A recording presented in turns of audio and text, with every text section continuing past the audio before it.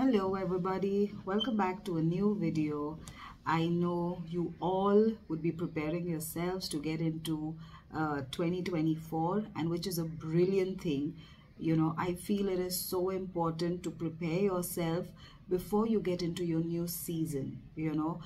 Prepare your mindset, bring yourself to a better version of yourself, and then enter the new season, so that every decision that you make in the new season and the way you operate in the new year, in your new season, will be of this new mindset. Okay, and you'll be operating out of your best version, and hence the results that you will see are obviously going to be great. Okay, so it's very important to prepare yourself, because the way you will enter your 2024, that's the way you will exit and live through your 2024.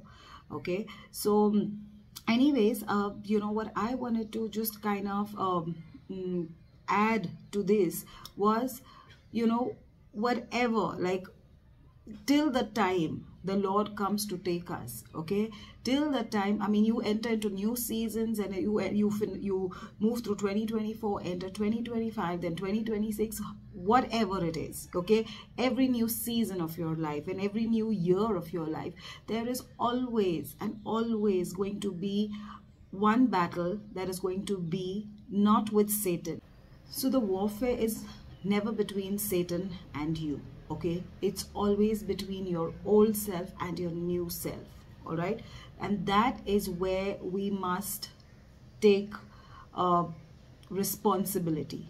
Okay, you must be very, very careful, because whether, I don't know how many ever years, new years you enter, whatever decisions you make, but until and unless you don't know how to defeat the old self and stick to the new self, you will not be able to make it a great year.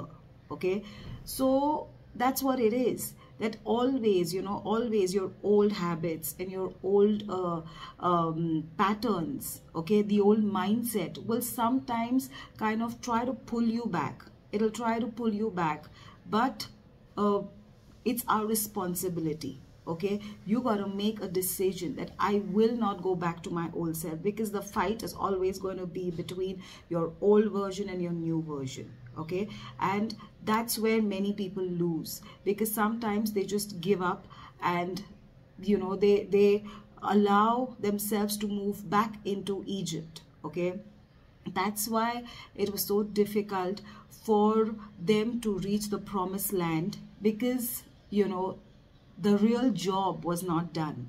And like I have preached in the past past month about the inside job. Okay, it's all about the inside job, because if you don't do your inside job, you will not see results on the outside, and then it's very easy for you to be to be dragged back into the old. And that's what happened with them. They could not change their attitudes. They could not change their patterns.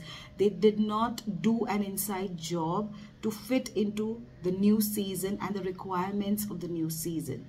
So beloveds, that's what I wanted to bring to your notice, that always remember, it's always going to be a fight between the old and the new you. Okay, there are going to be times where that you have to make a decision. Am I going to take offense? Am I going to be offended by things that happen to me? Am I going to take it in a bitter way? Or what my new version requires is that I need to just let go. I need to just let go. Okay, the old me cannot be seen in 2024, because even the Bible says that if there's a new wineskin and you add an old patch to it, it's going to burst. And that's what happens. Many a times we try to patch up things, and then it gets too messy. So you need to let your old self completely die. I'm talking about all those issues that you've been carrying for so many years, which have no place and are not required in your new season. That must die, because at the end of it, whatever decisions I make and whatever the route that I take is going to benefit me. Okay, I am responsible for my life, so I have to do an inside job. So remember this, beloveds, that you are going to face the old you and the new you, but it's your responsibility to shut down the old you and go with the new you. Okay, so that you begin to see a mighty doors open in 2024, because God is not waiting to give you something. It's already there.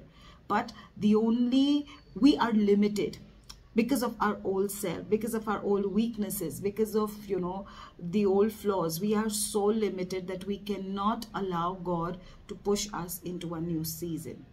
So it's not God, it's us. And that's what I want you to remember. So that's the word I have for you, that you make a decision.